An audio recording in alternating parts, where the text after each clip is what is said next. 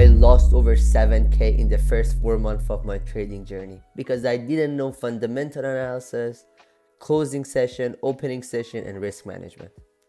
If you haven't started trading, or you're just getting started, or you need some help, let me give you some helpful recommendations.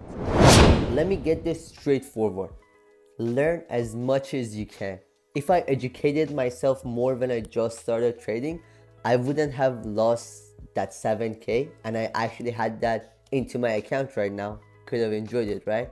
First, let's start with news. There are some news that are too risky, you can't predict it. We don't trade during that time. Some of them are not. The ones that are risky you can use to avoid trading during that time, that can actually save you a lot of money. And the other ones that are not risky and predictable, you can use them to make money. Most of news are basically monthly or yearly or every quarter of the year. They collect the previous data and they set an expectation. And if the outcome and result is higher and lower, it's going to affect the market. Let me give you an example. For example, there is a US news about inflation rate of United States. If the inflation rate is lower than expectation, it means actually it's good for the society and economy, which can actually helpful for the US dollar index. On the other hand, employment rate. For example, they set the employment rate at 54%, and the outcome and result is actually higher, 58%, 59%, 60%. That means the outcome was higher than expectation, which can actually be really helpful for the US market and US dollar index. There are 5 different types of trading news that actually affect the market. First one is economic indicator. There are more of the employment rate, inflation figures, growth rate, GDP growth rate, and trading balance. They can strongly change the market trend as well. The second one is monetary policy. Something like central bank actions, interest rate decisions, quantitative easing programs. They also have a quite impact. Those are actually the ones that create fair value gaps and hit all buy side and sell side liquidity, which is really risky to trade on. The third one is political news, like elections, political events, and geopolitical tensions between the countries. And the last item that is really important to take care of is FOMC, Federal Open Market Committee. The people under this committee usually meet several times a year, and they do important monetary policies decisions such as interest rate, economic growth, inflation, and they make huge announcements regarding charges, interest rate, or forward guidance. And during the FOMC, we always see the most impact on currency market, particularly for the US dollar. Knowing all of that makes you think before you open your trade, so you actually should open your trade and when you should avoid trading at all. It's really important to know when a session starts and when a session finishes. Well, in different sessions, there are different bank trading, different retail trader trading, and they all have different trading strategy and different trading target. So it's really important to know what time open your order and what time you should close it. The mistake that I made that caused me to lose a lot of money was that I didn't think and study about when a market opens and when it does close. To give you a better idea, if you open an order during London session and wait till the end of US session, the market trend in 5 and 15 minutes chart, it keeps constantly changing, so you never know if you're gonna be in a huge loss or a huge profit. That's why you should know what time you're trading. Let me give you an idea to understand it even better. So what I do is that now I start trading at 10 a.m. to 12 a.m. Eastern time. This means that I wait for US market to open and I only trade kill zones.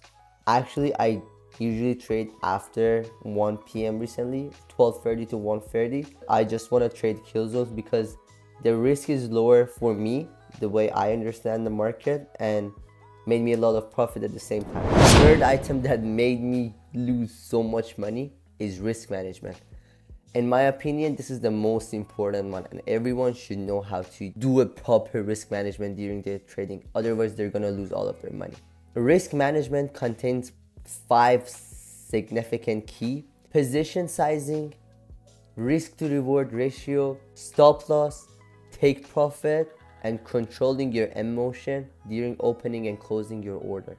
My mistake was not knowing position sizing and don't putting a stop loss, and also not putting the stop loss in the proper position. So when you're just starting trading, make sure that you're not risking a lot of money from your account. So I would go with, if you just starting trading and you first time putting money, 1%, even less if you can. I don't want you to risk a lot of money. At the beginning, you're not gonna be that profitable because your trading strategy is not completely set yet. And if you risk way too much percentage of your account, you're gonna lose too much money, which makes you really scared from continuing your trading. So from the beginning, stop loss 1% risk per trade.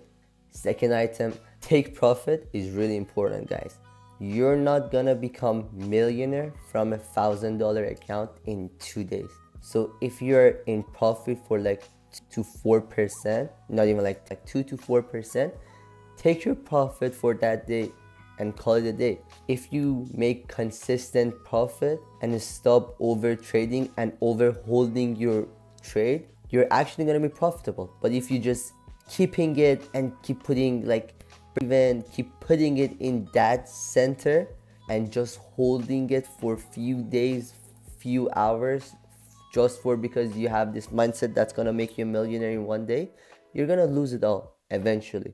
It's really important to be able to take profit and close your orders at the right time. Forex market is a really liquidated market. So the market keeps going up, down, up, down, up, down. So everyone's orders open, everyone's sell stop activated, and everyone's buy stop activated. That's why you have to take your profit as soon as you can and not overhold or overtrade it. Also, focus on being disciplined. Right now, take a piece of paper, write what you're gonna do. Write that if I see that my order's in 2% profit, I'm gonna close my order right there and stick to it. Glue it on your wall in front of your laptop. So every time you're trading on your laptop, you're actually seeing what are your rules for yourself. So if the rules is that you're not gonna overtrade, you're not gonna open more than 2 trades a day, you're gonna follow that. That's what actually makes you not overtrading and not overholding your order, which actually makes you really profitable. Before I finish the video, I wanna do a giveaway soon. But in order to do that, I wanna make sure that one of my videos is getting at least 10,000 likes. So if this video gets 10,000 likes, I'm gonna be dropping a giveaway in my next video, and it's gonna be either a funded account, a forex account, or I'm just gonna PayPal you the money. For now, it's good. We covered few subjects. I'm gonna talk about them more in details later on, but as a beginner, these are all you need to know. These are actually really good to know. If I knew all of stuff, I wouldn't have lost 7K. So you're one step ahead of me already, right? So take care, guys. See you later. Bye.